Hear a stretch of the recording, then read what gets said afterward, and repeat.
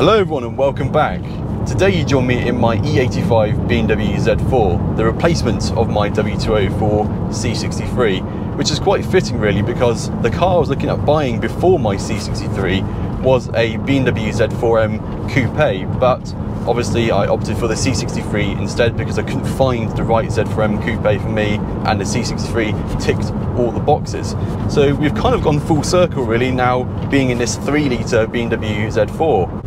So first and foremost, why did I buy this car? Well, in the last video I said that I had a budget around £4,000, and there's many avenues you can explore in terms of £4,000 of an excellent car as a choice. But this is one that ticks a lot of boxes, and there's more to it than just for it being £4,000 an excellent value. If any of you know me from a long-term viewer, you might know that I had a Porsche Cayenne Turbo, and I was currently doing like a little series where I wanted to buy cars from my childhood racing games, and that one in particular is Project Gotham Racing 2.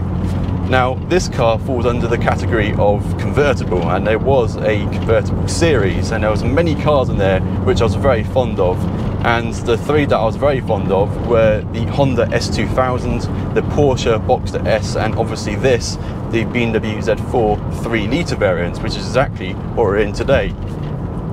But with prices being quite sky high for the Porsche Boxster S and the Honda S2000, it is not within budget. Let's just do a little pull here, nothing around me, build the revs. Wheel spin.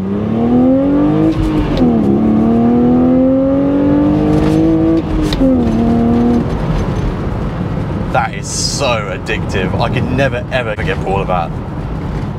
It genuinely puts a smile on my face. My C63 did the exact same thing, but this is another level because it's so rewarding to rev it out because you got an incentive to do so with it being naturally aspirated.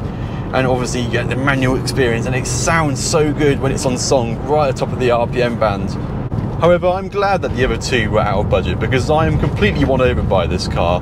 I know initially I wanted the Z4M Coupe, which is obviously top dog, but if I'm honest, this is actually more than enough, especially for our roads, which are narrow and bumpy. I think I'd send this into a tree if I had the 3.2 S54.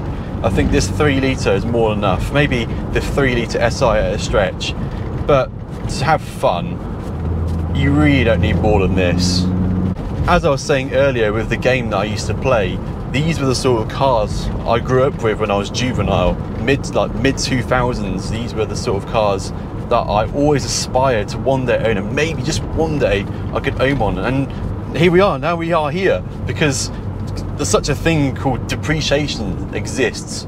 You can now pick up one of these for a listable as £3,500, which I think is absolute tremendous value.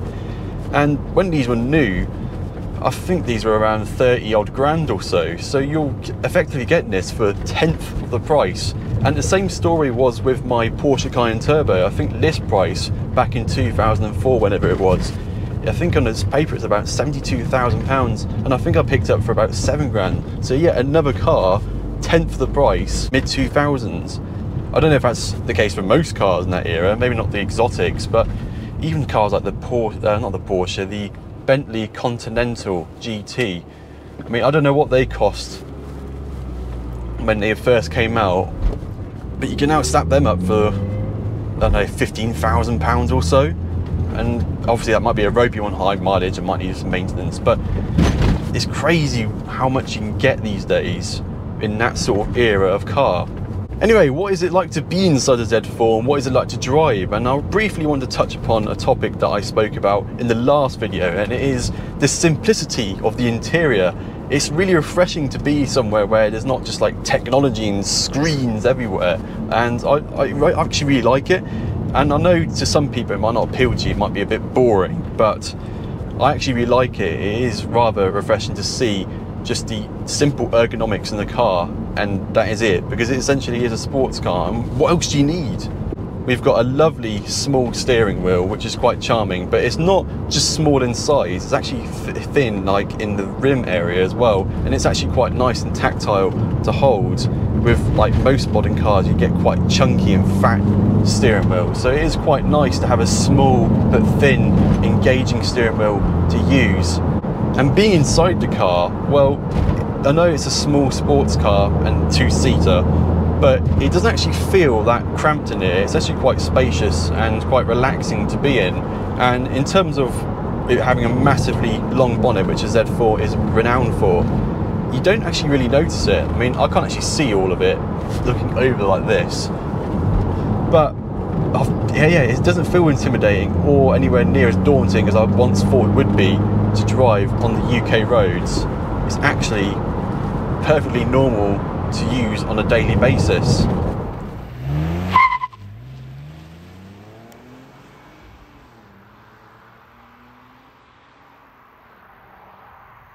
One of the centerpieces of this E85 Z4 though is most definitely the engine up front, which is the masterful M54 engine, which is a inline-six naturally aspirated 6-cylinder engine that puts out around 230 horsepower and I think around 300 Nm of torque, and I think that will dish out the 0 to 60 in around 5.9 seconds, and that is all fed through the rear wheels and courtesy mated to this lovely 6-speed manual transmission gearbox. I do apologise for my ropey gear changes, as I did mention before. I'm not quite mastered the rev matching thing yet, but I am learning. So this being the 3-litre variant of the M54, this is the range topping you could get in a Z4 at the time of release. You could also get a 2.5, but yeah, they obviously then entered the 3-litre SI variant, which is the N52 I think, and then obviously the S54 and the Z4M Coupe, the 3.2 inline 6 came about. But this 3-litre variant is really all you need, and it is so fruity. Not much going on down below, low end torque, because it hasn't really got much, but once you start getting it to around 4,000 RPM and onwards, it really does come on song, and it is absolutely masterful in the way it sounds. Let's do a rev match here, see if we can do it. Yes! And when you get it right with the rev match and hear that beautiful sound come on song, it is absolutely addictive, and I cannot get enough of it. It is so endearing.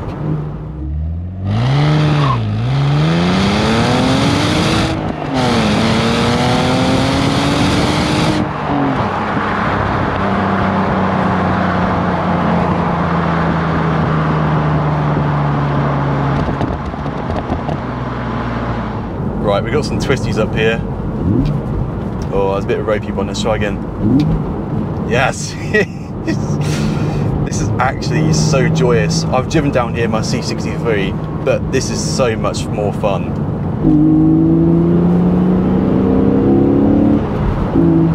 And because it's not actually that powerful in the grand scheme of things compared to like my C63, you can enjoy these roads more because it takes longer to get up to speed. So it's a sensation lasts much longer. I want to do that all over again, and that is something which I feel is very important. It's actually be able to use and enjoy all the power. It's all right having all the ponies in the world, but if you can't use them, then what's the point going trotting?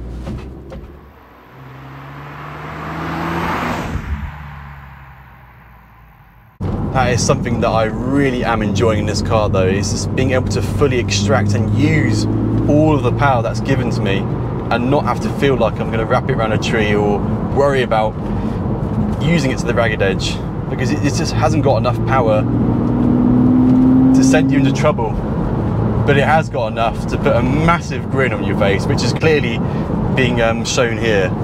I cannot put it into words how much this is making me smile so much right now. Why didn't I get one of these much sooner? These are brilliant.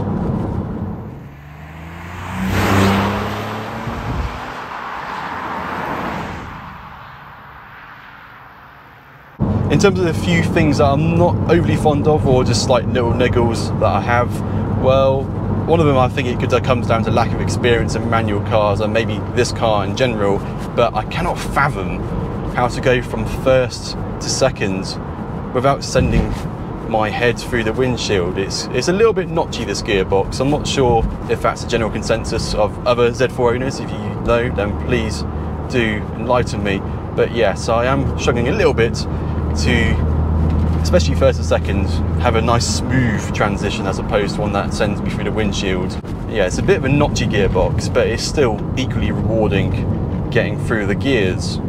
Other things to note, well, I think this car is probably because it's a sports car and I shouldn't really make a comment on it, but it is a bit on the firm side, and any imperfections on the roads, this car does seem to follow them quite a bit with the steering, which can be a bit wayward at times. I don't know if that's just the way the Z4 is calibrated onto the road, or just how stiffly sprung it is. But yeah, that is another thing to note. Another thing to note are these door bins. They are borderline pointless, and they're such an awkward angle to get to, so there's no chance of getting any like drinks all down there, but luckily you do have a cup holder to do such a job. The door bins do, however, excel at one thing, and they can actually accommodate a penguin bar. Overall though, I am genuinely besotted with this car, and I actually love it so much. It's everything I expect it to be, plus so much more. So if there's anything that you know about this car that I should look out for, any problems or any preservative maintenance or any modifications I should do to this car, then please do let me know down below, as I'd love to know more about this Z4 ownership. I want to sink my teeth into this car because I really have gelled this car quite a lot. So I'm going to leave that there for now, and I really do thank you very much for watching, and if you could, it would go a long way if you could like this video and also comment down below what you'd have bought for around £4,000. Would it have been a sports car or something completely different? I'd love to know. So thank you very much for watching, and until next time, bye for now.